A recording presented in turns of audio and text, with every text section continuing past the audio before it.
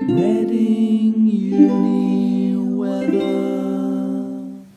Hello there. Well, it's been a very unsettled last 24 hours across the Reading area. We've seen the first rainfall we've had for some time. And as we go through the next few days, that theme is going to be sticking with us with some rain at times, but we also will still see some brighter spells. So looking ahead to the forecast then, this is our jet stream forecast, and this is the responsibility of all the weather systems we've had coming through today. So as we go through the rest of the week, we see that jet stream still riding through the Atlantic over the UK and will bring about with it further unsettled weather, particularly to north and western parts of the country.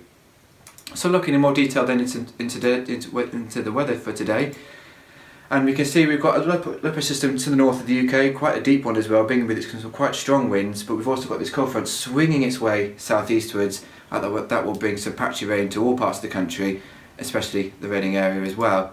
But as we go through the afternoon, that cold front is going to clear off the scene, and that will introduce some more drier, brighter weather. So again, looking at the UK as a whole, we've got some patchy light rain drizzle from many southern parts of the country on Thursday, so it will be a wet start for Reading, especially if you're going to lectures.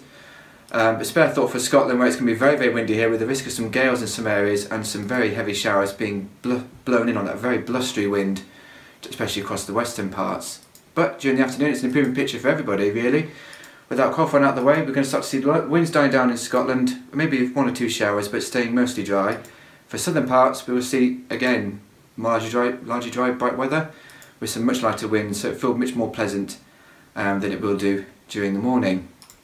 Temperatures remaining fairly average for the time of year, really. 13 to 14 degrees for many parts, obviously a tad cooler across northern parts of Scotland.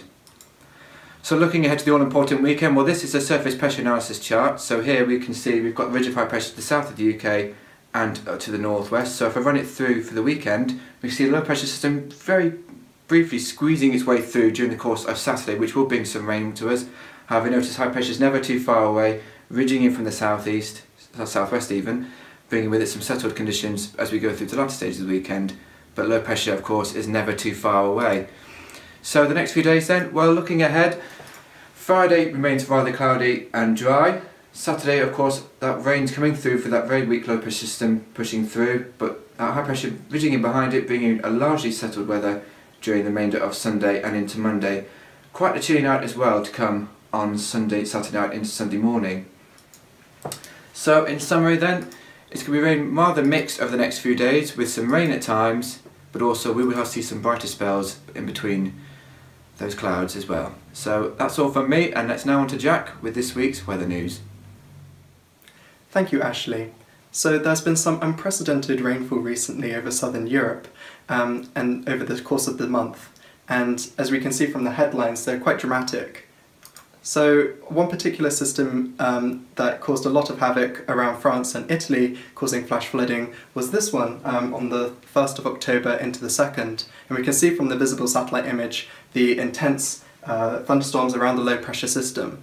This formed due to a low pressure forming off the coast of Africa and over the Mediterranean, where it gained a lot of energy from those warm sea surface temperatures. And also we had this unusual dive in the jet stream, all thanks to a region of high pressure that brought us settled weather during the month. But unfortunately this jet stream allowed for the ascension of that warm rising air and also the deepening of that low pressure system.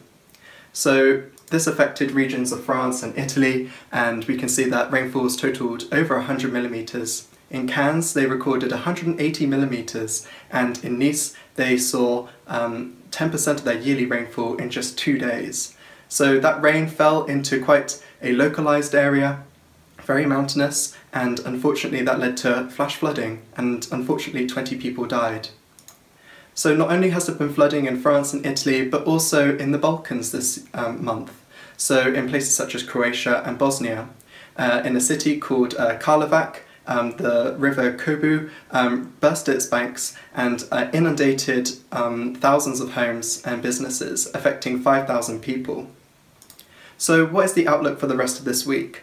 Well, unfortunately, it's not looking good. So we have a littering of thunderstorms around this low pressure system in the Mediterranean. This is a satellite image from Wednesday at 7 o'clock UTC. And this system is set to intensify and propagate eastwards, which we can see from this graphic here. Heavy rains are going to affect southern Italy, on into Greece, the Balkans, and on into Turkey as well.